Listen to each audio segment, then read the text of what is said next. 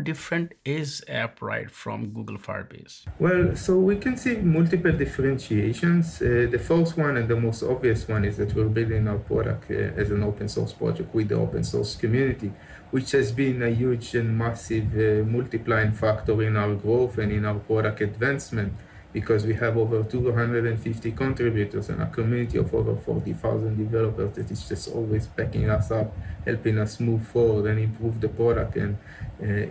get the word out to more people. On the other front, because we're an open source solution, we're also a self-hosted solution, which allows you to host your data on your own data center, on your own infrastructure, and also own it. So when we see privacy and more privacy awareness and more regulations around the world, self-hosted solutions are actually a really good answer to a lot of organizations out there, and we're seeing that this trend is continuously growing. On the other front, Firebase is a great solution, but it wasn't really born as a backend as a service. It kind of pivoted towards being a backend as a service, and Appwrite was designed to be a backend as a service from day one, and that comes into action in the unique developer experience that we're offering and how the different services are so easy to consume and integrate so well with each other.